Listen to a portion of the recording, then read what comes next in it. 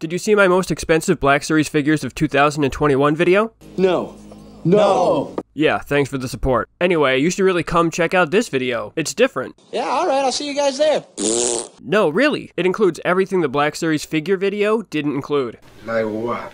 Convention exclusives, multi-figure packs. The first video only included the basic figures. Oh, that sounds awesome. That's right, it is awesome. Let's go check it out. Welcome to CKC, I'm Matt, and if you like Star Wars and Star Wars collecting, you're in the right place. Hit subscribe, like this video, and Hold on to your butts.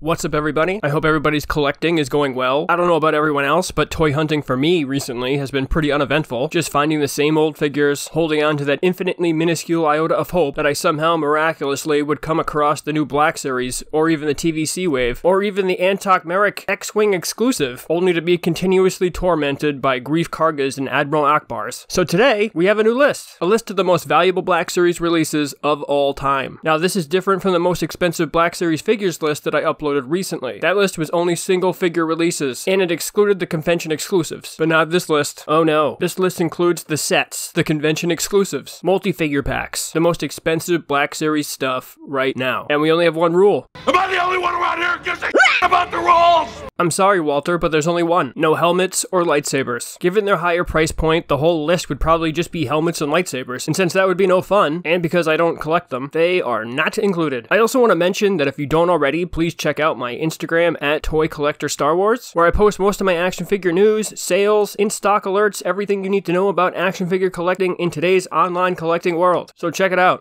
Or don't. Fine, be that way. So without further delay, here's the most valuable Black Series releases of all time. But first, honorable mentions. Honorable.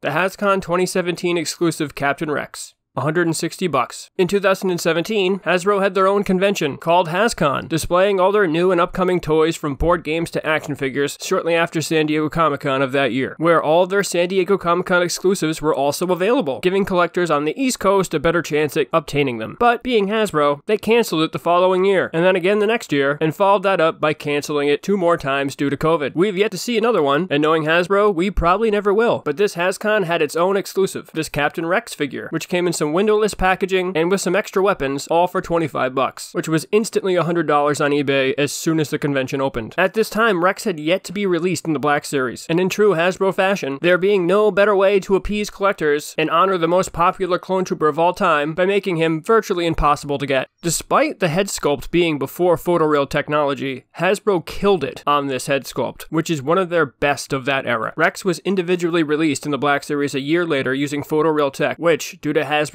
excellent decisions regarding wave assortment, was also impossible to find, and eventually ended up at discount stores for as low as $2.99. That figure is on the most expensive Black Series figure list of 2021, which I recently posted, and is linked in the description of this video if you want to go check it out. The HasCon Rex was also made available twice very recently on Hasbro Pulse, only to Pulse members without any heads up whatsoever, but it was actually a really great release. Too bad it wasn't more widely available.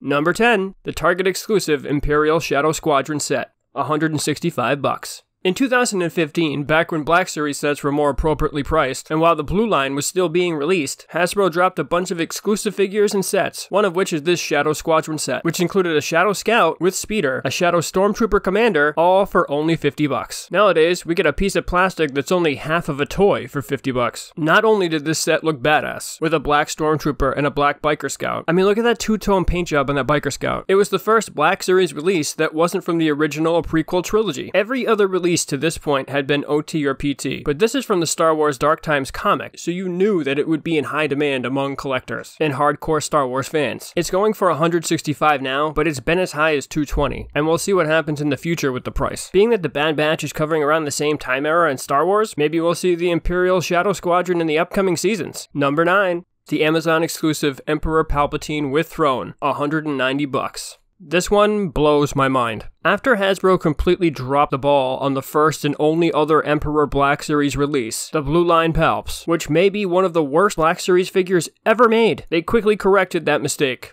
4 years later. The Amazon exclusive is a major upgrade and includes 3 interchangeable head sculpts vastly superior to the original Blue Line release, along with a great soft goods robe. Although being an exclusive, he was available for months on Amazon, and he was $40, which I think is a little high just to include a chair, but it was available for a while just the same. And then a month or two after Amazon was sold out, he shot up to over $100 on eBay. Unless you really want that throne, I'd hold off on dropping 2 bills for this guy right now. Hasbro recently announced that the Emperor will be getting re-released in the upcoming archive wave. That's great that he's getting re-released again, but Hasbro has majorly slacked on Palpatine releases. We're what, like 300 figures deep into the Black Series and the Emperor has 2 figures released, both looking exactly the same? I mean, come on Hasbro, he's the main villain of the 9-movie saga, and he has 2 figures. Can we get some more versions of Palps, please? Now that's a couple of Rise of Skywalker Black Series action figures that I actually would buy. Number 8, the first edition Mandalorian, $185. The first edition Mando may be my arch nemesis in Star Wars figure collecting. I hate it to its core, merely for its existence, but I respect it for its rarity and the demand for it. And here it is again, on another list, continuously haunting me as the glaring hole in my collection. And as you might have seen, it's also on the most expensive Black Series 2021 list I recently posted, but I'm not going over it again. I just can't do it. You can check out the last list or a couple previous lists where this one was actually on it. I just can't do it again. And if you don't know about it, then please go check it out. Next, the 2019 San Diego Comic-Con exclusive Black Series 40th Anniversary Kenner Deco Boba Fett, $195.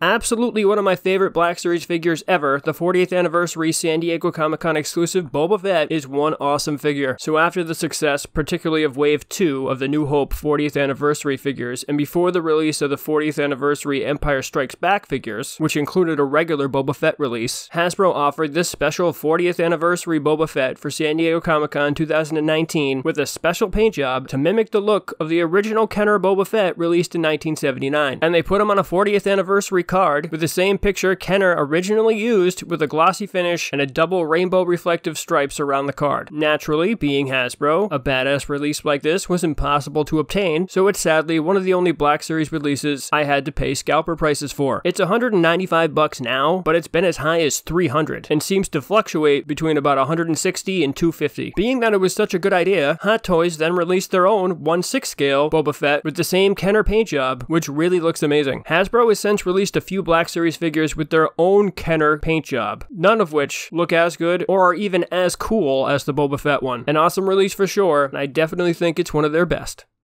Number 6, the 2017 Star Wars Celebration A New Hope 40th Anniversary X-Wing Luke, $200. So these two are generally around the same price and seem to alternate as to which one is slightly more expensive than the other. But the Luke exclusive was released first, being the exclusive for the 2017 Star Wars Celebration. But Hasbro did what they usually do and screwed this up too, as it sold out before the last day of the celebration, so some people who came just to buy this bad boy left empty-handed. The release itself looks pretty awesome, and it was released during the first wave of A New Hope 40th Anniversary figures, but just like the Wave 1 figures, it's really just a repack. And this one of the Black Series X-Wing Luke, the first Black Series figure ever. It does have a new paint job, which is noticeably better than the first release, but the figure has since been re-released in the first archive wave with photoreal technology. The card is pretty badass, with a glossy finish and a double reflective stripe around the edges, just like the Boba Fett one. An awesome figure to have, and if you can get it for a good price, definitely pull the trigger.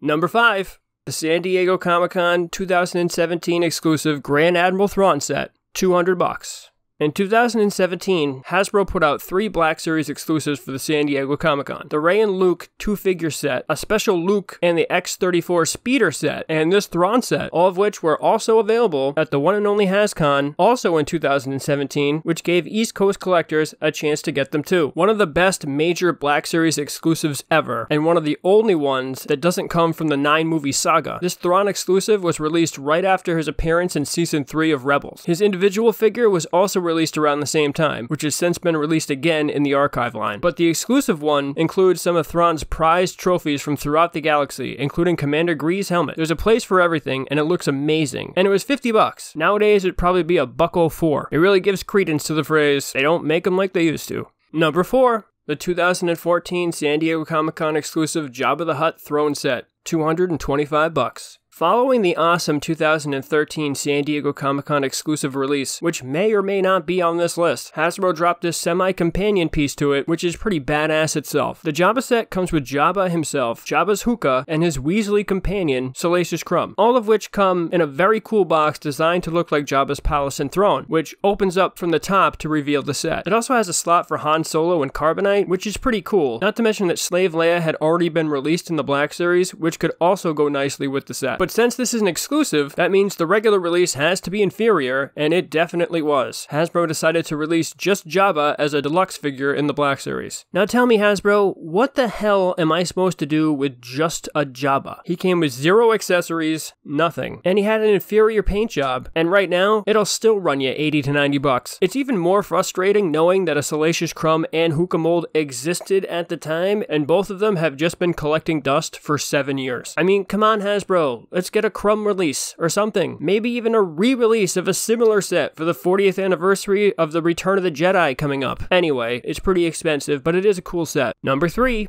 The 2013 San Diego Comic-Con Boba Fett and Han Solo and Carbonite set. $235. In 2013, Hasbro released the first San Diego Comic-Con Black Series exclusive ever, this Boba Fett and Han Solo and Carbonite 2-pack, which to this day is pretty darn cool. Even today, when Boba Fett releases have been exhausted to the fullest extent with repaint after repaint, and the Carbonite Han being re-released individually, it still looks awesome, and I'd buy it for retail price right now if it was available. Now imagine seeing it back in 2013, when only a few Black Series figures have ever been released. Your head would probably explode. It's definitely one of Hasbro's best Black Series releases, and it's such a simple idea, and the Han and Carbonite fits into the slot into the Jabba the Hutt San Diego Comic-Con exclusive release the next year. It goes for about $235 now, but I've seen it as high as $400. An awesome Black Series release for sure, and a must-have for Boba Fett fans.